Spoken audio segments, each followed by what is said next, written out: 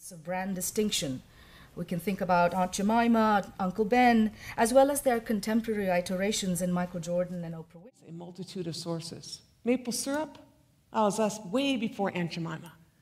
You know, all those foods we had in our they're worried it's like a chemical attack or something like that. So from like the, Aunt Jemima wing of Al Qaeda.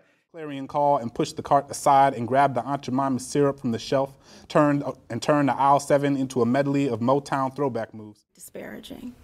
They made reference to this Aunt Jemima character, a mythological. Asking if I wanted pancakes or cereal, scouring the cabinets for the last of the Aunt Jemima syrup, sprinkling a bit of cinnamon and sugar.